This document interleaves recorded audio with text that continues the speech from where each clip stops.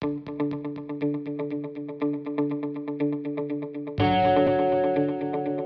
think what I really enjoy about graphic design is the fact that you're constantly learning.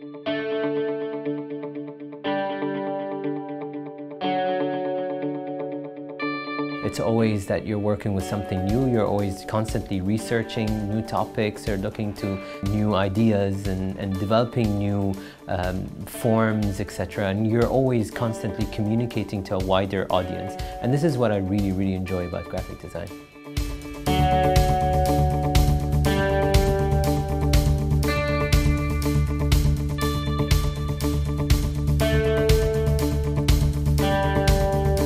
You know, after so many years of working in the industry and teaching, I think it is really important for me to share the skills with other people. I think it's really important to be able to practice graphic design, and to be able to practice graphic design, you need to have the skills to do that.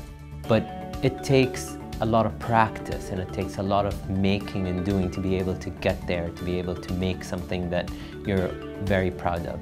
But at the same time, you need to be able to defend your work, you need to be able to talk about your work, to communicate what you're trying to sell, what you're trying to do. And I think that these are some of the important skills that can happen and that you can learn through practice.